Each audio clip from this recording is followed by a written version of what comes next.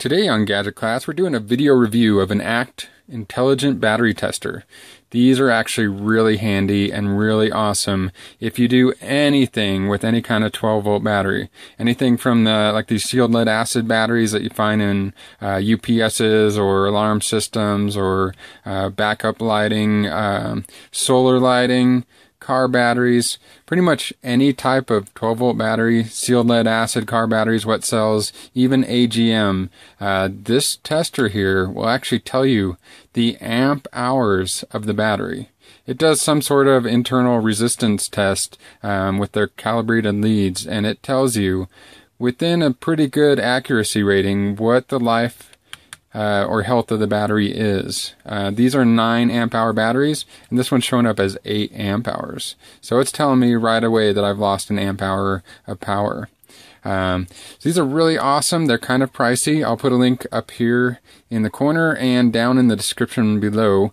I am using Amazon Smile links now. They give you the same great Amazon price, but a slice of the pie goes to your favorite charity and the channel. So you're basically taking that same price and spreading it around. Spread that love around. So make sure you use my links. Great device. This is their gold version, gold 0709048. And I've actually had this for a really long time. I actually got it off Craigslist, some guy that worked for an alarm company. He had an extra one and he was getting rid of it.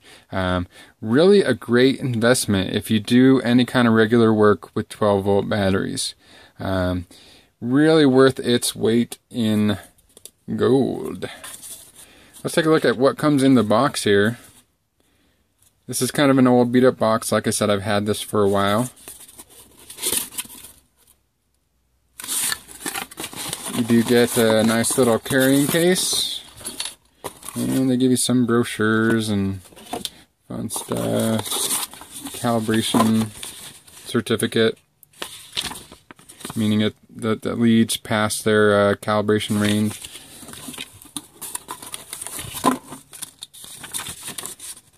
Important things to remember about sealed lead acid batteries.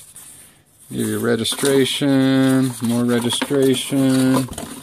They even give you some, a whole bunch of these battery tested stickers. So you can actually mark all of your batteries as you're going through. So really a great setup they're giving you there. Let's take a look in the case. In the case, what do we got?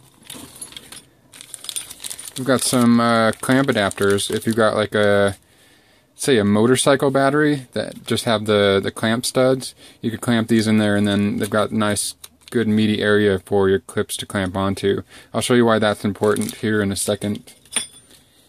And we've got a quick instruction manual. So they give you a lot of paperwork with it. That's a good thing. They apparently take quite a bit of pride in their work, and you know, it's kind of a pricey object, but it does the job. Actually, Walmart's using their same technology in their battery testers in their battery department these days.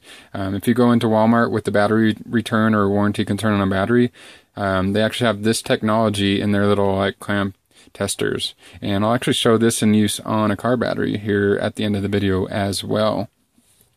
So let's take a look at the basic components. The leads are calibrated and they are fancy. You can tell I've been using mine for a while. You can see some use to them. But you've got some nice little ridges there. They put a whole range of connection options. These ones for clamping onto these things, and then these are the ones you want to use. See all those little spikes? They got a bunch of spikes impregnated into like a brass core there. That means when you're clamping onto like a lead acid battery with lead terminals, you clamp on those there, those little spikes are going to dig into that lead and make sure you get a nice good contact. Because most of the time with like car batteries, you got those lead posts, they get all covered in oil and corrosion and battery acid and all kinds of fun stuff.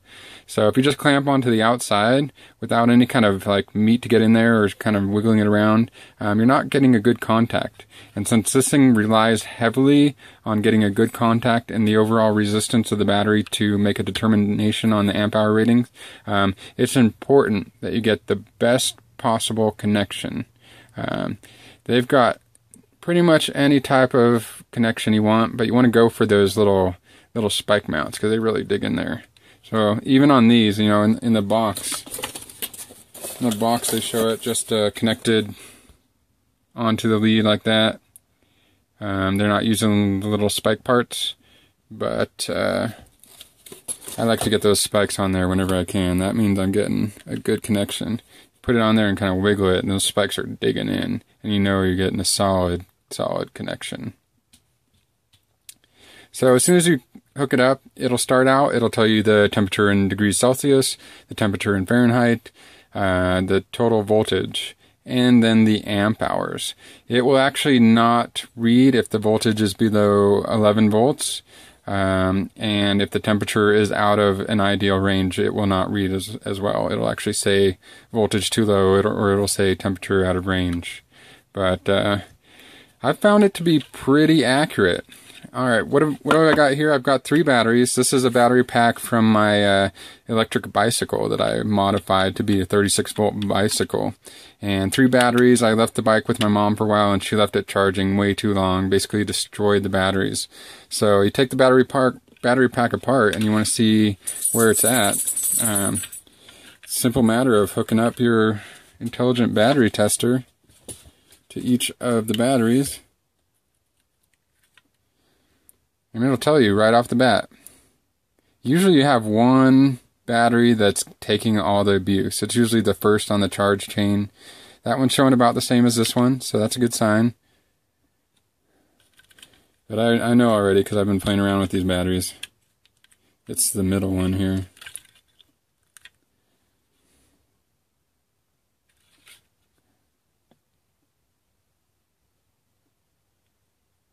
There it is, 2.6 amp hours. This one actually started out at like half of an amp hour, and I've been charging it with my little homebrew capacitive battery charger here. I'll put up another video on how to make and use a capacitive battery charger. There's all kinds of people on YouTube trying to get you to pour Epsom salts in your battery and like do all this crazy shit with your battery. Epsom salt, all it does is change the internal chemistry of the battery. It might spike the voltage back up to where it needs to be, but it's changing the chemistry. So you might get your voltage back up, but you're ruining the internal chemistry of the battery. And you're not going to get the same amp hours. Don't really believe the Epsom salt myth. With these, I actually opened them up, and I just squirted like a little smidge of water down in each one. They can dry up over time, especially these ones that don't have a lot of excess water.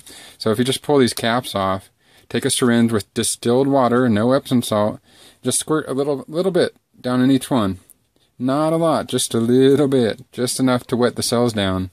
You can actually kind of save some of the life on your battery with a little smidge of distilled water. So I've tested quite a few batteries with it, and especially with these little ones, it seems to be always right on. So for that very reason, I would recommend this product. It is a good product to have if you're working in solar, working with any kind of 12-volt battery. I would recommend it. So let's go out and test a car battery. Here we are outside, and I got the positive hooked up already, and let's hook up the negative. And with this, you want to make sure you get those spikes all up in that lead. Just barely big enough for a car battery. And my battery voltage is kind of low. 73.25 amp hours. So that's within spec. I believe, I don't know, we'll check on the other one and see if it has an amp hour rating on it. I'm going to pause it and set up on the other battery. Alright, I'm here on my other side. My truck has 2 batteries, it's diesel. And batteries don't actually say the amp hours because car batteries are rated in cold cranking amps. I was hoping it would have the actual amp hours too, but I know most car batteries are between like 40 and like probably 80 or 90. And the other one, let's test this one. Put that spikes in there. 65. So we're actually less on this one. This one is the weaker battery. Let's give it another test. Reconnect these.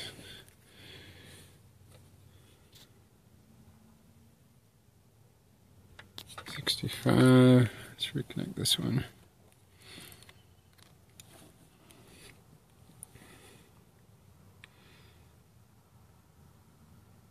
$65. So this one is weaker than the other one. But it is a good product, and it does a good job. It does exactly what it's supposed to do, and it does it well. I would recommend it.